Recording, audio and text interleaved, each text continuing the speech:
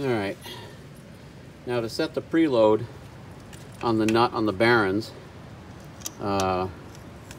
most people will tell you that it's 20 foot-pounds, or like a tractor trailer, I think, is like 200 or 250 foot-pounds. Well, the tractor trailer bearings are, you know, like this big. So this is definitely not that.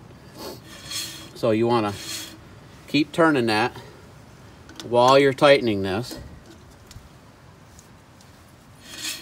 All right, and that gets everything seated in the right place. And 20 foot-pounds is not very much. And you notice I'm just doing it with these pliers because I'm not going to strip this nut. That's pretty snug as far as me just pushing down.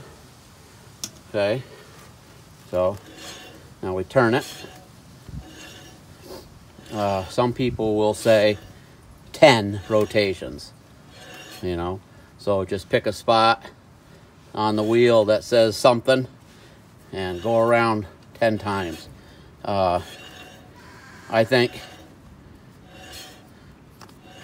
4 or 5 times. You can go 10, you can go a dozen, whatever you want. And then check the nut again, right? If it's still just as tight, which it is, then you want to back it off. And then you bring it, it's loose, and you bring it back as tight as you can get it by finger. And that's where I go with. A lot of procedures, they say, you back it, you tighten it 20 foot-pounds, and then you back off a quarter turn. So this would go all the way to here, 12 to 9, or take 3 to, you know, bring it up to 12, whatever. That's, to me, that's really loose. And you can see that you can still turn this good. And the hole is almost lined up right there. So that's where I'm gonna go with that pin. Pin goes down through there. Sometimes you gotta argue with it because the pin might be semi-bent from being pulled out the last time, which apparently it is. So I'm gonna have to straighten that. See how it's kittywampus a little? So just mess with it and it'll eventually go down in there. Sometimes you gotta tap it. What do we got? We got a huge tapper here. Let's try this one. Oh, look at that huge tapper. See how it goes down in there? You know, it's not exactly the right thing to be hitting it with. Is there a right tool for every job? Of course there is.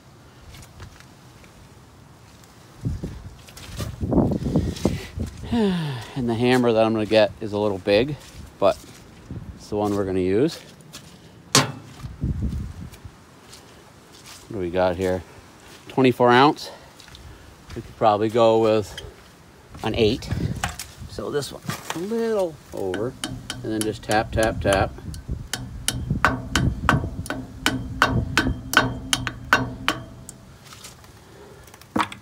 Now I can't get onto that anymore. So we'll either turn it or move it, bend it, something. There we go. Let's try the prying. No, back to hitting. There we go. Beautiful. Okay. So now we're going to bend those tabs towards us. You can go left or right. But for me, no, I don't know what the heck I had you looking at, sorry. But for me, coming up and into that center gets you out of the way of the hub and that grease fitting right there. There'll have to be access to that grease fitting when the cap is on, right? When this is on. So now I'm gonna put grease in while I turn it. Okay, let me get the grease gun, and this one's a little Oh boy. Oh, I got to get the battery. I left one of the batteries outside to this foolish thing. All this stuff was in the truck, but come on, there we go. One-handed operation. There's an aftermarket battery I have like this, which is that one right there, and I had it setting like that, and it rained last night, so guess who got drenched? And when I came out, it was full, and it's lithium ion, so I think it's probably completely garbage, but I will let it dry out somewhere safe that it's not going to start a fire wherever it may be. And then okay, so this is an Ingersoll Rand grease gun, battery powered, whatever, pneumatic. So I've had to change every one of those grease fittings on this trailer so far because it always comes out right at the grease fitting. Let me get everybody straight. Okay, let's see if it works. I don't want to cause that to come out there and have it be the fault of that and not. Okay, hold still. Ready? Okay, it's working. A little bit's leaking out right there. Hang on, I'll move you. Sorry. See that little bit coming out there? But that's not bad. Okay. Now we gotta turn. Okay. Keep this thing straight so that the grease. If I can put my. There we go.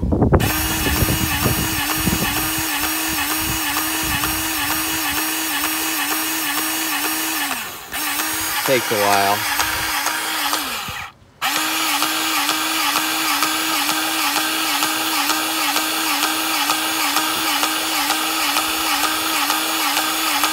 And you want to keep turning that so that the grease doesn't push backwards on the back, on the rear seal, and push it out, because it can push the rear seal out. We want the grease to come forward out here.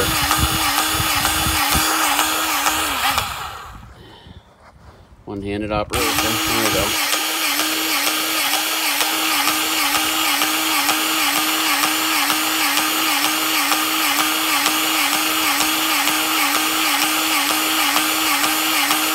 And you'll see the grease come out on the hub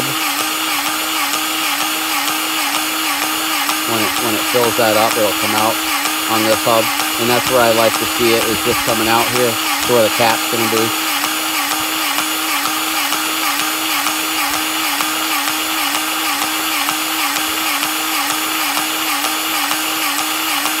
Sorry, I can't fast forward this.